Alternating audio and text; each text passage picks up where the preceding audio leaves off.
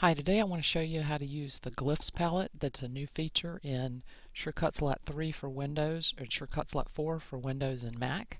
It's great for using your fancy fonts like Samantha and Cantoni, and I want to get you acquainted with how easy it is to use. So the first thing you want to do is select your font.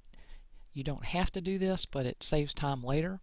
So I'm going to just select my text tool so that I get the text palette up here, and there's a number of ways I can select the font.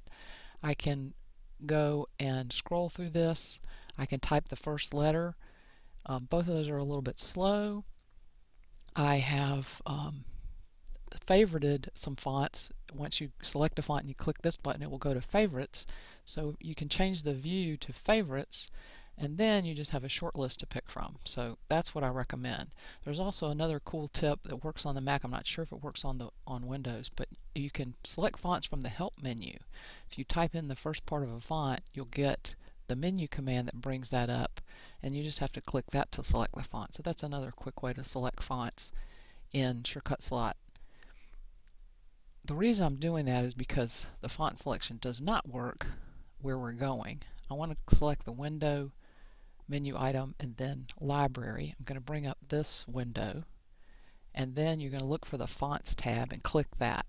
You'll see that Samantha Pro upright is selected here because I selected it here. If I hadn't, I would get whatever I use last, and I would have to scroll through this whole list, and it doesn't even work to type in the first letter. Very slow and painful, and I don't recommend it. So that's why I'm giving you the tip to choose the font first before you even put the text cursor on the mat.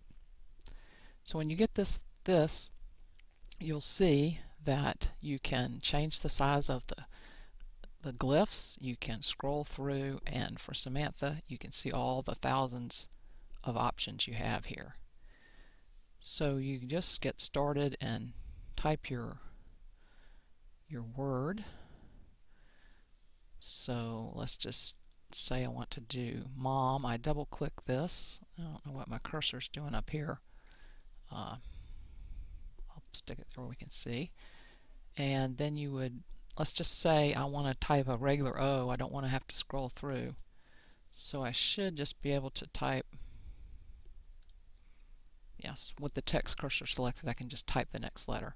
And then I can go through and see what these look like, trial and error. I just backspace if I don't like it. So I can go and try each of these.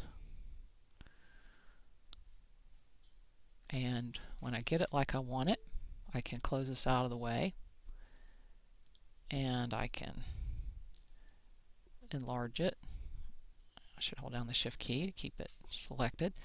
And you'll see that the only thing left to do is to weld this. You've got two different ways to weld in SCAL4. You can select your item and go to the wrench and then just click the weld button. You won't see it on your screen, but you will see it when you go to preview. That's a nice option because the weld is not permanent. I can still edit that text, which is a nice feature to have.